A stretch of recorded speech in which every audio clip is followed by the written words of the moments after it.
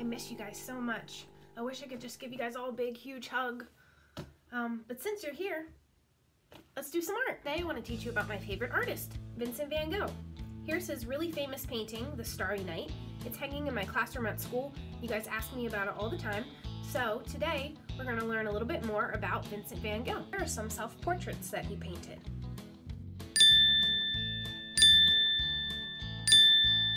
Here are some quick facts about Vincent van Gogh. The type of art he did was called expressionism because it was used to express how you're feeling. He was born in 1853. That's 166 years ago. He did most of his painting in France, and he was not famous during his lifetime. He only ever sold one painting while he was still alive, even though now he's one of the most famous artists in the world. Here are some of his paintings.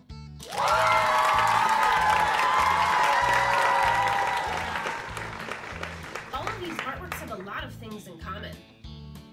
First, they all have lines, and the lines are there to show movement. There are a lot of different kinds of lines, such as wavy lines. The paintings all have lots of bright colors, and that was to make you feel happy and joyful when you look at the picture. And you can tell by looking at the pictures that Vincent van Gogh's favorite color was yellow. Finally, all of these artworks are landscapes, and a landscape is a picture of an outside place. Now I want you to go back and look at those artworks one more time, and then I want you to think about these questions. How does Vincent van Gogh make it look like things are moving in his artwork? Do you see colors that are repeated in each of the artworks? Which colors? What kinds of lines do you see in each of the artworks? How does it make you feel when you look at these artworks? You can post your answers to these questions on Schoology, and at the beginning of the next video, I will share some of your answers. Alright, now that that's done, let's make some art. By the way, here's Broccoli. He's doing well, he is alive and happy, and he misses you guys. My example of the drawing that we're going to do today, inspired by Vincent van Gogh. We're going to borrow a lot of ideas from Vincent van Gogh's artworks, such as the wavy and swirly lines, and everything looks like it's moving, and the bright, beautiful colors. But we're not going to do a landscape, we're actually going to do an under the sea picture. Let's get started! Here's what you'll need for this drawing. A piece of paper, any kind of paper will do. If you don't have white paper, you could use lined paper, or you could use construction paper, or you could even use the back of a piece of cardboard or anything that you have laying around that you can draw on. You need a pencil. Make sure that it has an eraser. If it doesn't have an eraser, then you need to make sure that you have an extra eraser just in case you mess up. You will also need something to trace it with, like a black pen or a black marker. And then finally you'll need something to color it with, such as crayons or colored pencils. And if you don't have either of those and all you have is markers, that's fine too, even though you guys know that I do not like markers. Now remember, if at any time you feel like I'm going too fast, you can always pause the video, or if you missed a step, you can always go back and re-watch it. Remember to always start your drawing with a pencil in case you mess up. That way you'll be able to erase and you will not waste paper. Alright, so let's get started. The first thing that we're going to do is we're going to draw our ground, the bottom of the ocean where the sand is. And we're going to use a wavy line to do this. And when I say wavy line, I don't mean a really quick squiggly line like this. I mean long, smooth S-wave. Kind of like that. Not a fast squiggly line like this. Next, we're going to add some seaweed. I'm going to do mine over here. We're going to do another wavy S line, nice and slow. You can make your seaweed very nice and tall. Okay, and then start at this top again so we can make the top of your seaweed pointy and wave back down. It does not have to be perfect, just do your best. Let's do another one. wavy S line up, stop at the top, come back down and wave all the way to the sand. Let's do one more. S line, come back down. Make sure you go nice and slow so you can control your drawing. Next, we're going to add some coral reef. We're going to just do a really simple one. So we're going to do a rectangle, a long skinny rectangle. Then growing off of that, we're going to do another skinny rectangle, and they're connected. We're going to do another skinny rectangle. And I'm going to add one more smaller one. Let's add some details to our coral and to our seaweed. Coral has little tiny holes in it, and sometimes fish and small critters like to hide inside of them. So add some little tiny circles to your coral.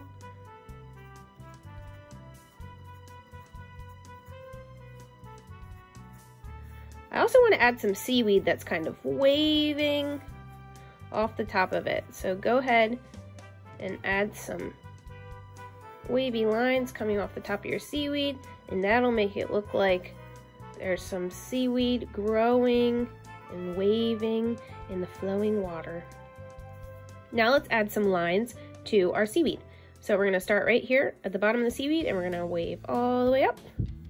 If you can fit 2 in there, you can go for 2. Do the same thing to the other seaweeds. All right, there we go. So I got the idea for this artwork that we're doing from this artwork by Vincent van Gogh called The Starry Night.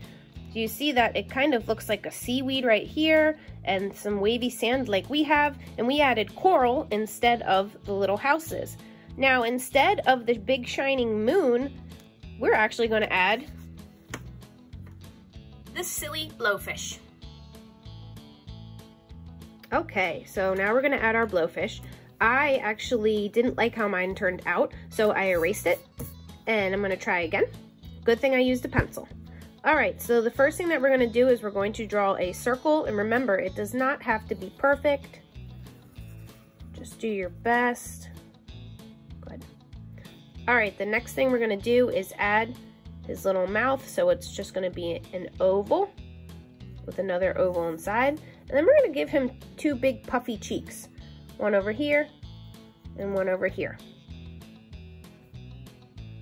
Give him some big, bulging eyes.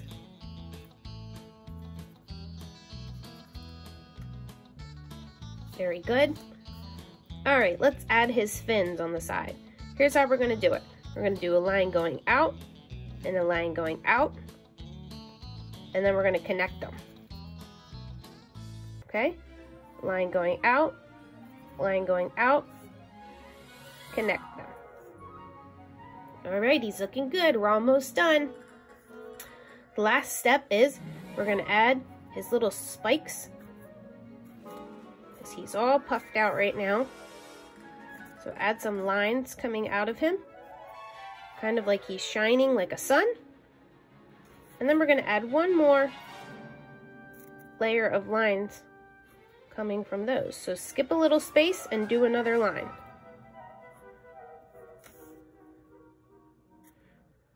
And now he looks like he's really puffing out. Now we're going to add some wavy and swirly lines to our background so that it looks like the ocean water is waving. So you can add some wavy lines. And then you can add some curly lines or swirly lines. Watch me. Wave a little bit and then loop it back around. Okay?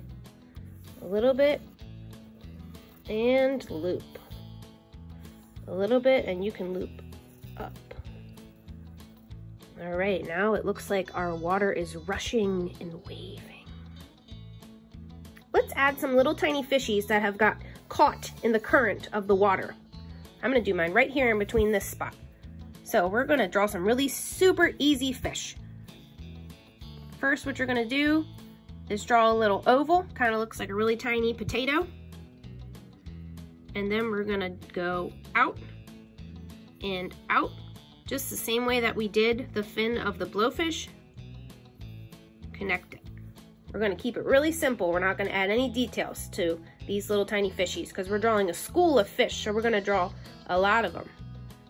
Okay, so again, oval, out, out, connect it.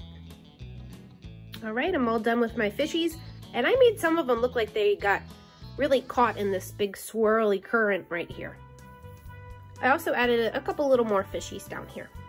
All right, and then we are going to add one bigger fish, and if you would like to add more than one, that's fine. And you can always add any extra details that you think of.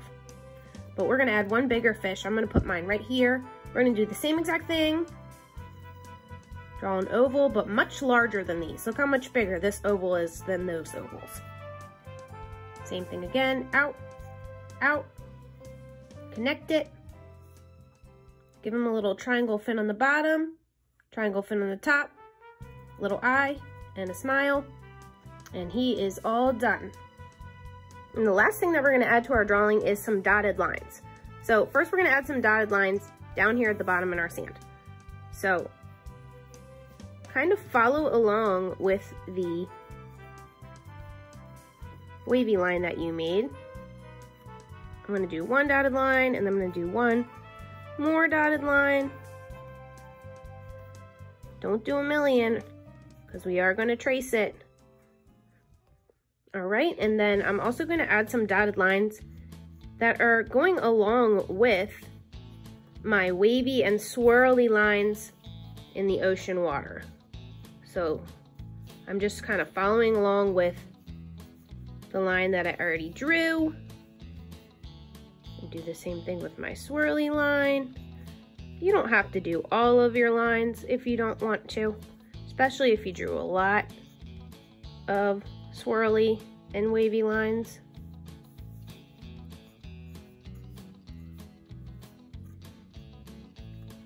All right, and now we are all done, and it is time to trace it. If you do not have a black marker, you could use a black pen. And if you don't have either, that's okay. You can just skip this step.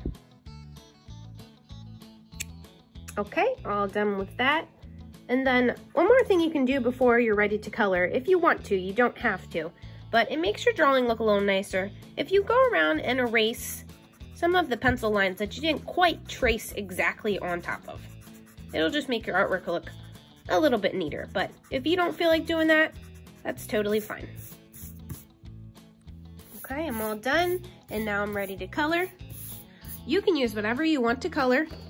You could use crayons, or you could use colored pencils, and if you don't have either of those, you may use markers. All done coloring. Just kidding. I had one that was already finished. All right, and then the last thing that I want you to do that will add a little bit more excitement to your artwork is where some of your dotted lines are, or some of your wavy lines, with a different color crayon, I want you to trace over them, kind of like I did here already with this darker blue and this purplish color. Okay, watch. I'm going to use orange, and I'm going to trace over my dotted lines like this. And I'm going to trace over all of my dotted lines in my yellow sand. And voila! I am finished. I really want to see your drawings. So please follow the directions on Schoology and submit me a picture of your final drawing.